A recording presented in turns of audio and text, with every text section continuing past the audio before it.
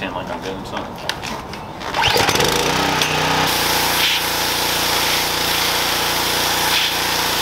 What's up, guys?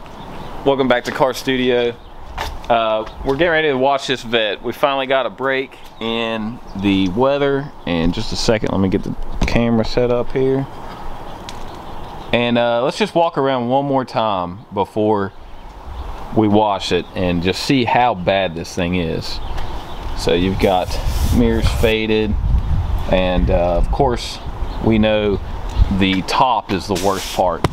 I think the top might actually look, at least it'll look tan again. I don't know how much better it will come up. And like I said, this car's got a lot of cosmetic flaws. You've got the fiberglass chipping here on the door, and there's no paint left anymore. I don't think there's any clear coat left on this. We might be able to bring it back to life, but I doubt it. Of course, you got your you know, mold and I don't know, algae, whatever you want to call it, green stuff all over it. It's just really rough shape. And so I like washing a vehicle first before I do anything else, just to get an idea of what I'm working with. And we're going to do that right now. I'm going to fire up the old Subaru here and get to work. Yes, that's right, I have a Subaru pressure washer, and so far no ringland failure, no rod knock. It's a geographical oddity.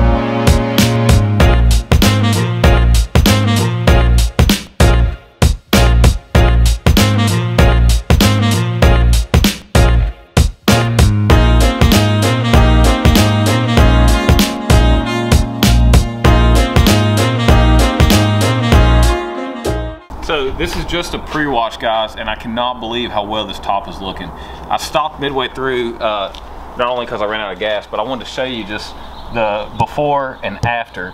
And like I said, this is just a pre-wash. I'm just pressure washing the car, see what it can get off, and then I'm gonna hit this with some Purple Power and a brush and just agitate it and then pressure wash it one more time.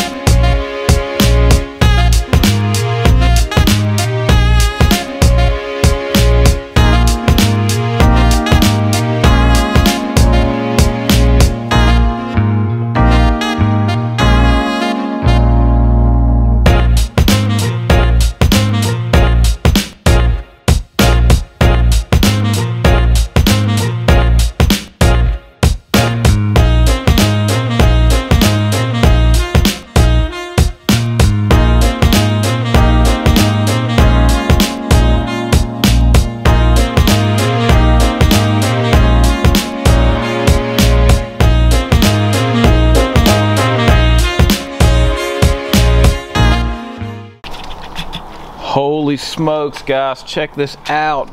The top is tan again. I never would have dreamed that the top would come out that good. Wow. And looking at the trunk with water on it, it makes me think that there either is still some clear coat left, or at worst I can just lightly scuff it with like some 1500 grit and or maybe 1000 grit and just re-clear it. That way I don't have to worry about blending paint or anything like that, if it comes down to that. I don't know if we're going to do any paint work on this car or not, but man, this top is amazing. Okay, we're not done yet. This is just a pre-wash. This is what you have to do when you first get a vehicle that's been sitting. I'd highly recommend getting a pressure washer. They're not expensive. You can buy one like I have for like 250 bucks, sometimes less when they're on sale. And it's just a 2700 PSI. It's really nothing special. And it just does stuff that a regular water hose wash will not do. I don't know if you can tell in the video, but I'm spraying it in all these nooks and crannies, okay? These window sills, underneath the top, around that sill, and in the video you may see it, there's stuff flying out constantly, and a water hose just doesn't have the pressure to do that.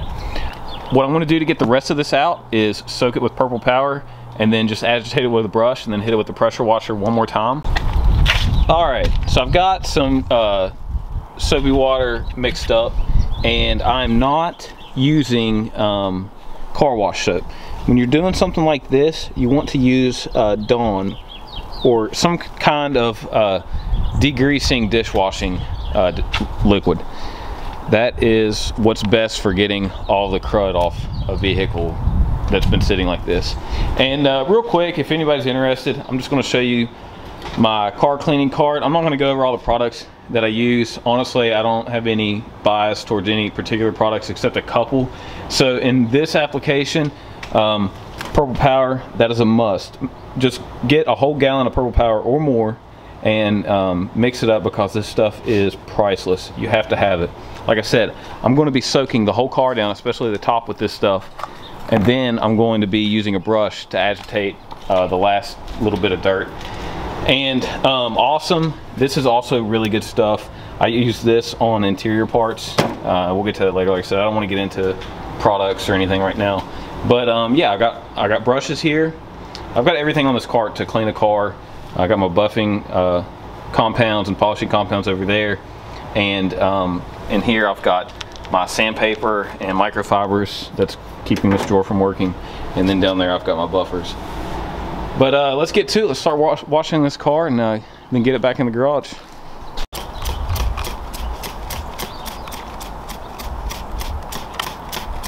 All right, the whole car is soaked in Purple Power. I like doing that first. That just breaks up the dirt a little bit more, because you can't really see it, but there's still a lot of black in here. And look, my finger's literally wiping it off now. Purple Power is an amazing product. So they're not a paid sponsor, probably. I just really like their stuff. So I'm getting it soapy here. We're gonna start with the top. And the soap will just kind of help break this stuff up some more, and also get it wet enough that it doesn't just go back into the fabric. So we're gonna do that. Then get back on it with a brush. Oh yeah, look at that, getting lighter. Now, while I've got the dirt still broken up, I'm going to go ahead and fire the pressure washer back up and get this top finished, because if you let this sit on the fabric too long after you agitate it, then, you know, it'll go back in.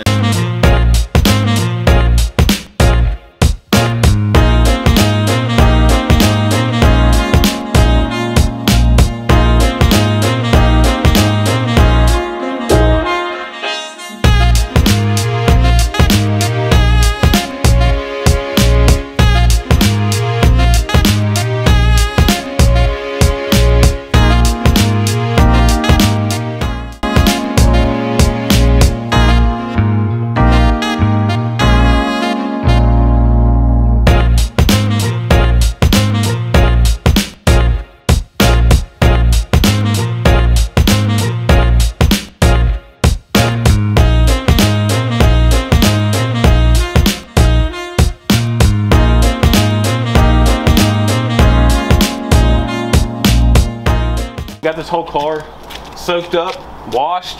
I'm not worried about the wheels right now. Rinse it off, we'll pull it in the garage. It's a new day and we are back to working on the Vette. Now, check out that top. It is completely dry and man, it looks like new. I was so just amazed at how well this turned out. And it didn't like tear apart like I expected. It didn't even leak inside the car even. I mean, I'm astonished, I can't believe it. So the top is dry. There's literally like no stains whatsoever. Can't believe this. So now we're gonna start the buffing and polishing phase of this unit. And I've got to start with these headlights. Absolutely, #1 pet peeve of mine on a vehicle is cloudy headlights. Anytime I'm flipping a car or just fixing a car up for myself, if they have headlights like this is the first thing that I do on one. I won't even drive it. It makes the car look so dated and so neglected, and it's such an easy process, which I'm going to go over step by step with you here in just a few. First I want to explain what causes this and why you can't just use the the toothpaste method or the bug spray. Like, all that stuff is just temporary. So what this is this lens is plastic like most cars nowadays, and especially if you do a lot of night driving, you get bugs and dirt and stuff. So these headlight bulbs get very, very hot and it heats up this plastic, and over time all of that road grime gets on here and it gets baked into this plastic.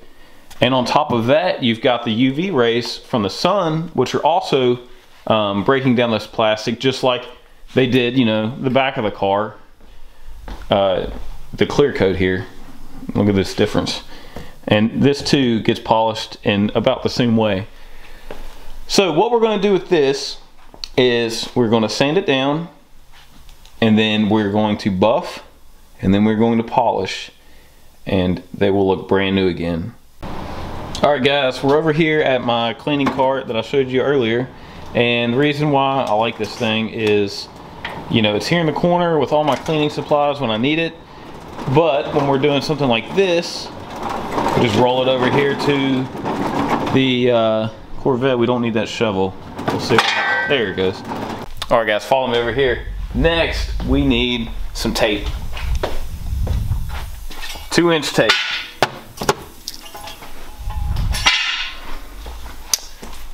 This stuff right here is not cheap, and I chew my students out all the time for using it in the wrong places. But I'm going to show you how to use it in the right places. Alright, let's talk about sandpaper. So there's a few different ways you can go about this. You can just hand sand it if you don't have the sander. So right here, I got these from I think O'Reilly's. You can get it at any auto parts store, but this is 1000 grit and 1500 grit, and you can just hand sand them right out. That's more. So the best bet is just 6-inch DA sandpaper. And so this sander, this is what's known as a dual action sander, and you can pick up one of these from Harbor Freight for I think like 30 bucks. So first step you need to do, now that we've got all of our compounds and paper and tools out, first step you need to do is tape off the surrounding area, because you don't want to sand through your clear coat or buff through your clear coat or get this compound down in places that's hard to get out. So let's do that right now. So now that we kind of got it taped off, it's time to sand. Again, I'm just using 1000 grit on a DA.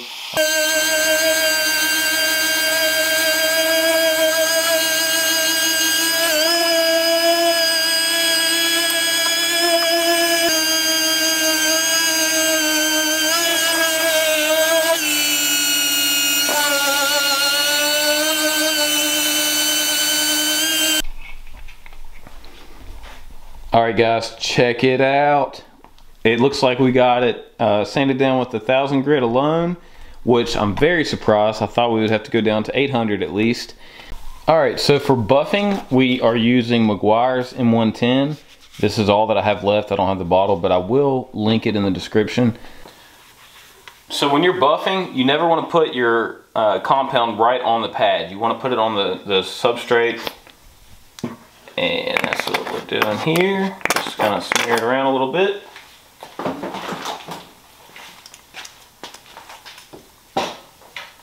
Then take your pad, work it around some more. You don't want this stuff flinging off, it goes everywhere. And then just slowly work it into the plastic. Now I'm telling you guys, this is going to be super satisfying.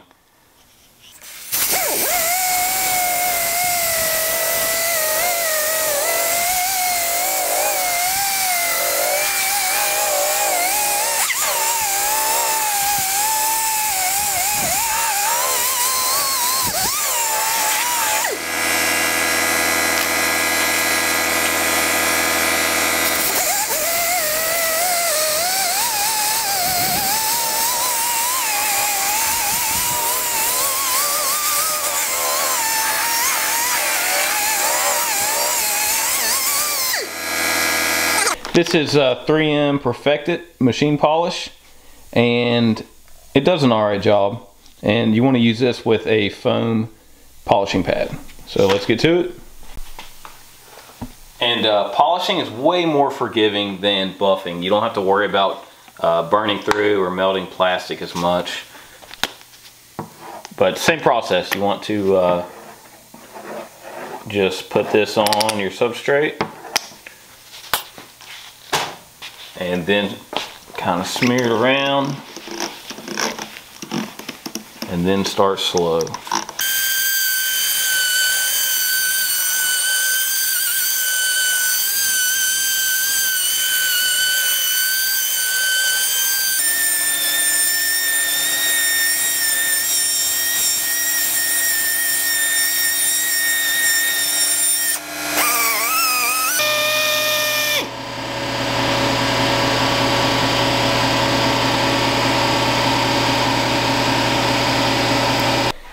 Look how much better that looks. Holy smokes. It doesn't matter if it's a Corvette or a Toyota Camry. If the headlights look like these did when we started, it's going to turn a lot of people away. And also fail inspection in a lot of states. This episode, guys, thank you so much for joining me. And in the next episode, we are going to work on that interior. We're going to diagnose the top, figure out why it's not going down on its own, and pull those seats out and clean the seat rails and put some lubricant on them, get them sliding again. The driver's side doesn't even work, so we got to diagnose that. Remember that I told you we're going to cover electrical issues on this car also. And we're going to shampoo the carpets and get our floor mats put back in. But check this thing out. Look at that top is tan again. The lights are clear. It's looking so good. I can't wait to see the finished product. So, if you like what you see, please subscribe, like this video, turn on notifications, and I'm uploading like